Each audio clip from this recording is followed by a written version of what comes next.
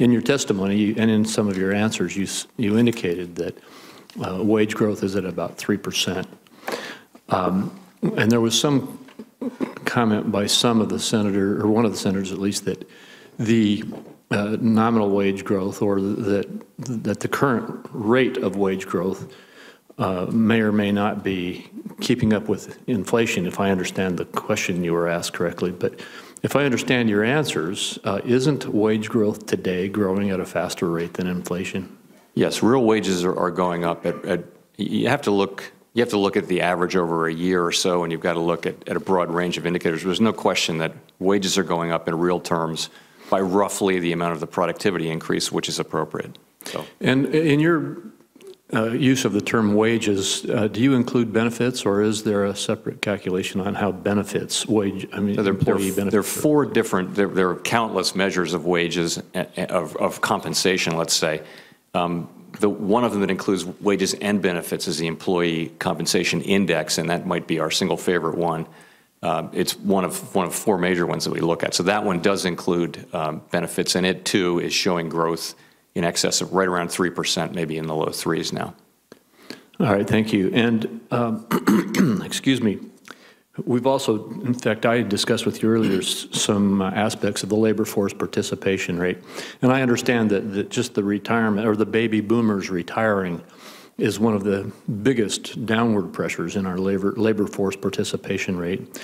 And I started to have a discussion with you in my earlier questions about now that we've seen that labor force participation rate start to increase, whether that would be stable or not. Could you just discuss a little more with me your evaluation of what it looks like for us in terms of labor force participation in general, and I may follow up on that with a little bit. Yeah, so I would say it's very gratifying to see U.S. labor force participation actually move up by 0.5 over the course of the last year, as the labor market has gotten just stronger and stronger and stronger.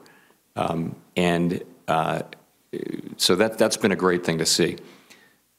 Given the level of job creation that we've had, if labor force participation had not gone up, then the unemployment rate would now be much lower than it is. So the unemployment rate's actually gone up to 4% from 3.7%, but this is only a good thing because it means people are coming back into the labor force.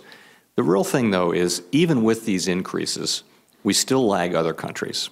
We still lag other countries who have higher labor force participation.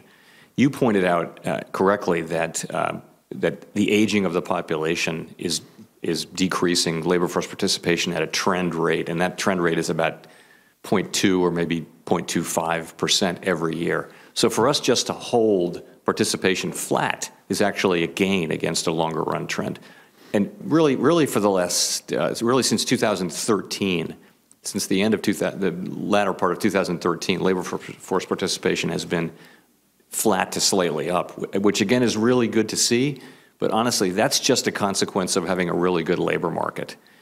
I think if you're going to have that be sustained through good times and bad, and put us on a more competitive footing with other countries, it's going to need more than a good labor market. It's going to need policies that reach out and give people the skills and aptitudes to be able to be sustainably in the labor market. All right, thank you. I can't remember where I read this, but someone commented recently that today, in the way our labor market is working, that if a person wants to work, there is a job for them. Do you tend to agree with that observation? Generally speaking, although, if you're in some regions, for example, I mean, there are regions of the country which are very poor and don't have job creation. I mean, I'll tell you where that comes from. The level of job openings is now at or above the level of unemployed people. So that you can say that then, in a sense, if you're looking for a job, there's at least numerically one job. But there are lots of people who are, probably millions of people who are out of the labor force.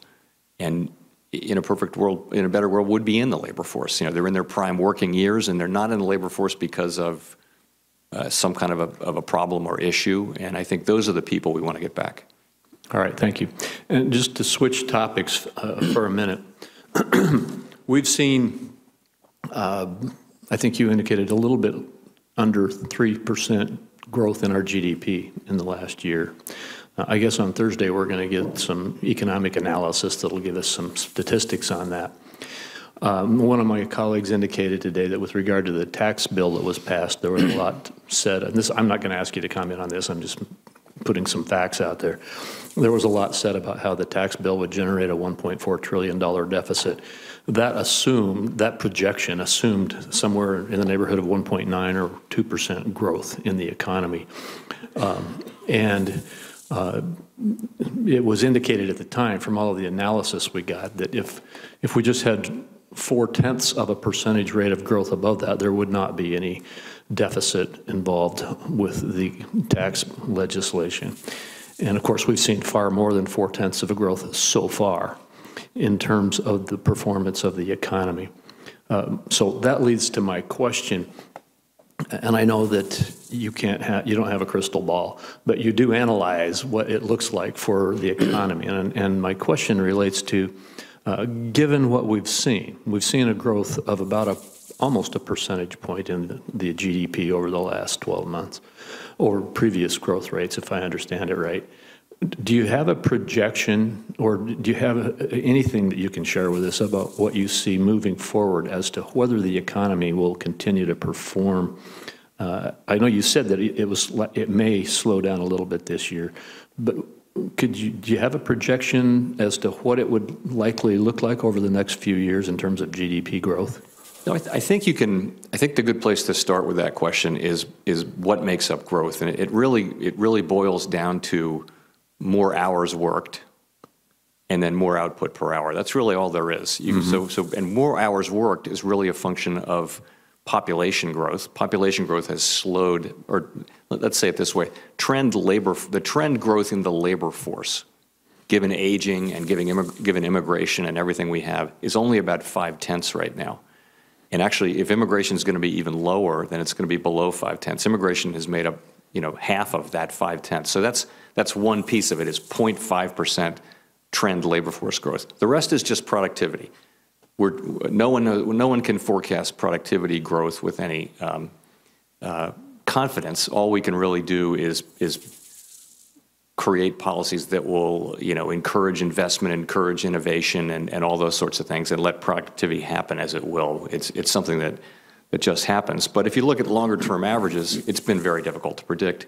But you'd have to have sustained high productivity. If you're going to have 0.5 labor force growth, you'd have to have, very high sustained productivity, higher than we've seen, frankly, to get really high levels of growth. But that's why I think it's so important to focus on both of those two things: labor force participation and also productivity. That's the closest in thing we can focus on to raise our potential growth rate.